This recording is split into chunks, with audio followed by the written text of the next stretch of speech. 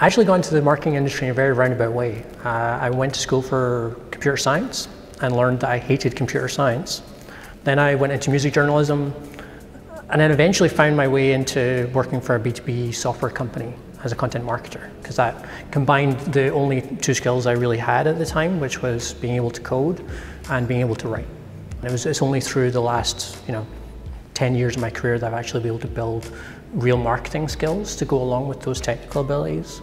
At the start, it was a complete accident that I got into marketing at all. It was just that combination of skills just worked.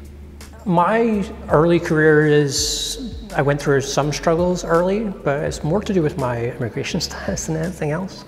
Moving from Scotland to Canada definitely complicated things when it comes to getting that kind of full-time professional work. I did a lot of freelancing to try and sort of build up those skills and competencies. So it wasn't that I just knew how to code and write. I had done some, online advertising work previously. I had done some blogging before. I did have a body of work to point to when I came to Canada. So it wasn't, I landed and then got the job the next day. It was a very long process.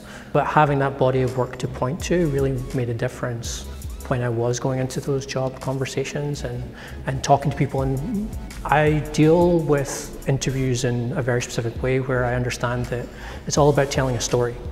And my story that I was telling at that time was, I'm young, I'm keen to get started in this industry, and I just need someone to take a chance on me. And I was very fortunate that I was being able to work for someone that did take a chance on me. And I ended up working for him for 6 years. So when it comes to recommending reading, there's a bunch of foundational texts that I always advise people look into. The one that changed the course of my career really was Permission Marketing by Seth Godin. I remember reading that back in the early 2000s when I first started getting into digital marketing, back when digital marketing was still pretty young. And the ideas contained within that book are still as valid now as they were when he wrote them 20 years ago. With GDPR and Castle, the idea of building a permission asset and getting the permission of the people you want to reach, actually talking to people who want to hear from you, all of those ideas are not becoming any less relevant.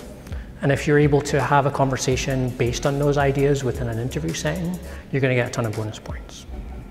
The advice that I would give to someone who wants to get into the marketing industry is to be as broad a generalist as possible. Try a whole bunch of different things.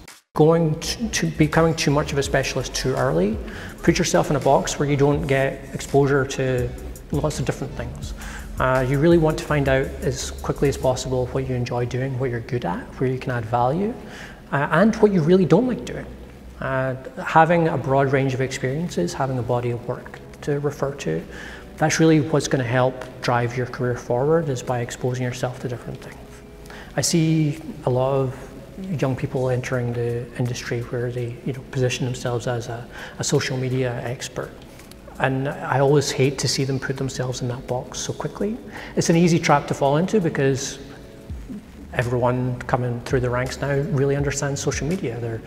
They're social media natives, but it's not a differentiator in the same kind of way as it used to be.